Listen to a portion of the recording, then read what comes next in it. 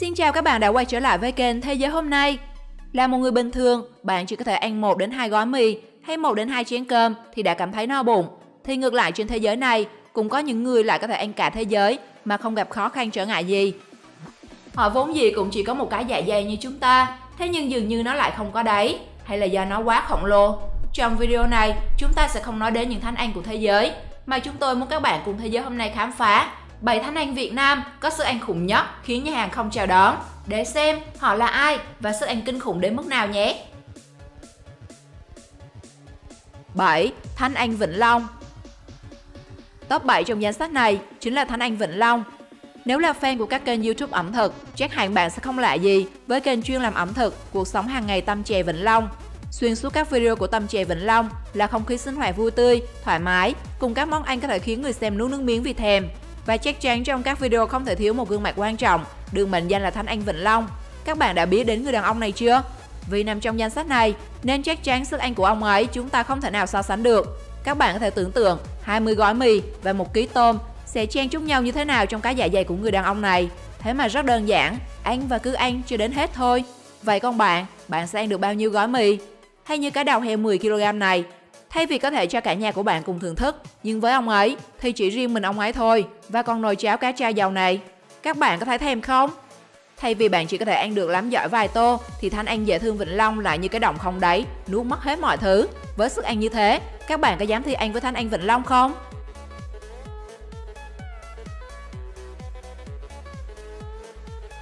6. NTN. Phải chăng các bạn đang rất ngạc nhiên khi nghe cái tên Nguyễn Thành Nam xuất hiện trong danh sách hôm nay? Chúng ta đều biết Nguyễn Thành Nam, chủ tài khoản NTN Vlog, bắt đầu trở thành vlogger từ năm 2014. Sau 6 năm hoạt động, vlogger này đã để lại rất nhiều tranh cãi trên mạng xã hội. Tuy nhiên, bên cạnh các trò đùa tinh nghịch, các bạn có nhận ra NTN cũng là một cái thùng cơm không đáy không? Anh chàng có thể sơ tái con heo quay 5 kg một cách dễ dàng. Ngoài ra, anh chàng cũng nhẹ nhàng sữa gọn 5 kg cơm với số trứng cà chua hay 5 kg vịt quay. Không chỉ thế, anh chàng còn tham gia thử thách ăn chiếc bánh pizza khổng lồ nặng 3 kg và giành lấy phần thưởng là 5 triệu đồng. Và nếu thông thường chúng ta chỉ có thể liếm láp vài miếng bánh kem trong ngày sinh nhật đã cảm thấy ngán ngẩm, thì NTN là một mình xơi hết nguyên cái bánh kem 5 tầng, gây sốt cả cộng đồng. Bạn thấy sức ăn của NTN như thế nào? Bạn nhắm mình có thắng nổi khi thầy ăn với anh ấy không?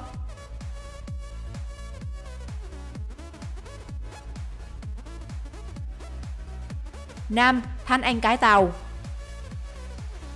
Top 5 của danh sách hôm nay chính là thánh ăn cái tàu. Đây là gương mặt thường xuyên xuất hiện trong các video thách thức ăn có thưởng của Tâm Chè Vĩnh Long. Nhìn người đàn ông này, bạn có nghĩ rằng ông ấy sẽ ăn đến nỗi bạn phải cháy túi vì lỡ may thách thức? Vậy thì trước khi có ý định cùng ông ấy so tài, bạn hãy nhìn những màn ăn có thể khiến chúng ta ngán ngẩm của người đàn ông được đặc biệt danh thánh ăn cái tàu này. Trong khi cả gia đình bạn cố gắng lắm mới có thể ăn hết một con gà, thì với người đàn ông này, 2 con gà 3 kg đã nhanh chóng nằm gọn trong bụng với thời gian chưa tới 30 phút. Đã vậy, ông còn quất thêm mấy chén cơm mới đủ no. Trong khi đó, với lượng thức ăn như thế, chắc bạn sẽ phải lăn đi. Và nếu khả năng của bạn chỉ có thể ăn được 30 trứng vít lộn, vậy thì bạn đừng dại gì mà đi tìm thánh ăn cái tàu để thách thức thi ăn. Bởi bạn sẽ phải hối hận khi nhìn thấy ông ấy ngốn hết 45 cái trứng không bỏ sót trứng nào. Một con số có thể khiến chúng ta xanh mặt hoặc bội thực khi ăn chúng. Thật đáng nể đúng không? Ngoài ra, không gì là không thể nhét được cái dạ dày không đáy của người đàn ông có thân hình nhỏ nhắn này.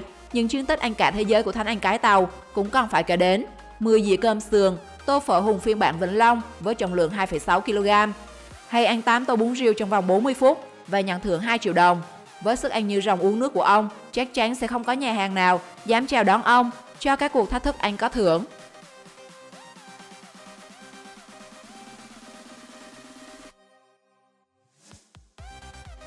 4. Thánh giống. Thánh giống miền Tây là biệt danh được mọi người dành cho cậu bé có tên Nguyễn Bảo Bảo, quê ở Phú Tân, An Giang. Cậu bé này một thời rất nổi tiếng trên mạng xã hội bởi sức ăn như giống của mình. Có không ít người đã phải mắt tròn mắt dẹt khi mới lên 2 tuổi mà Bảo Bảo đã có thể ăn cả ký gạo một ngày mà vẫn không thấy no. Món nào cậu bé cũng có thể ăn được, đặc biệt thích ăn rau. Mỗi bữa, cậu bé có thể ăn hết một đĩa rau lớn. Những buổi ngon miệng, bé có thể ăn liền một lúc cả nồi cơm mà vẫn không thấy no. Có thể thấy, sức ăn của cậu bé còn hơn cả một người lớn chúng ta. Các bạn có thể ăn được như cậu bé không? Chính vì ăn nhiều nên khi được 3 tuổi, bé đã nặng tới gần 50 kg và có tướng mạo phốt pháp như ông địa, trông rất đáng yêu. Thấy con ngày nào cũng ăn như thuần luồng, cha mẹ cậu bé cũng hoảng hồn vì sức ăn của bé còn hơn cả cha mẹ còn lại. lo con mắc bệnh lạ gì. Họ đã cố kìm hãm để bé chỉ ăn bình thường như một đứa trẻ, nhưng Bảo không chịu vì bé thường cảm thấy đói cồn cào. Thậm chí họ còn đưa trẻ đi khám. Thế nhưng các bác sĩ đều xác định là bé hoàn toàn bình thường và sức ăn của bé thì khỏi bàn, có thể gấp nhiều lần một người trưởng thành. Nên không chỉ cha mẹ mà người dân xung quanh còn gọi Bảo là thánh giống thời nay.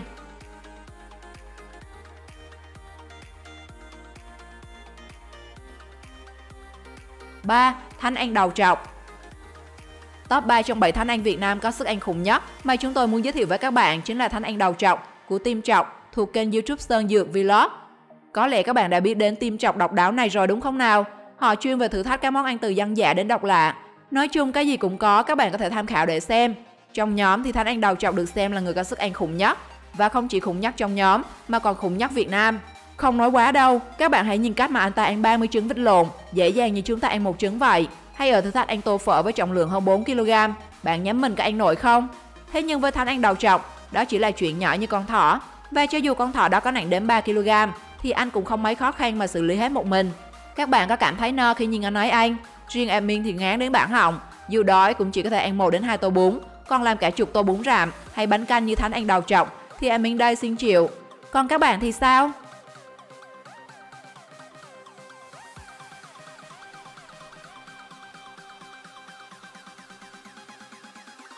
Hai, Nguyễn thị như ý.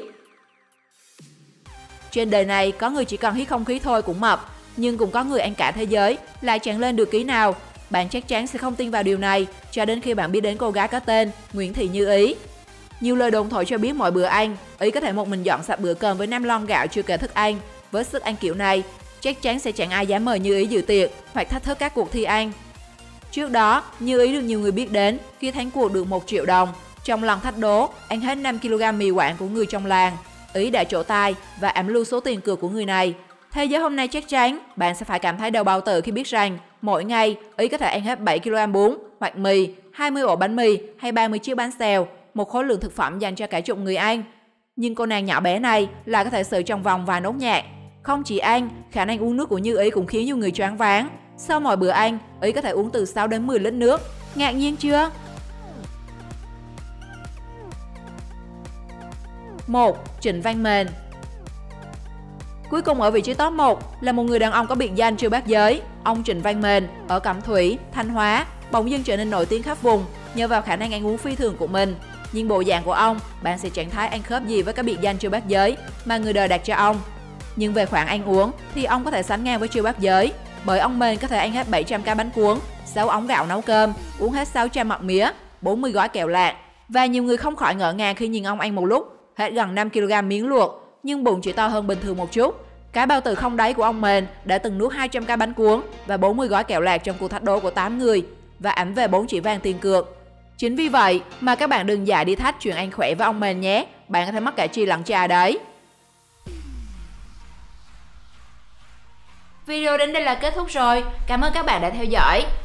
Hẹn gặp lại các bạn trong những video tiếp theo trên kênh Thế Giới Hôm Nay.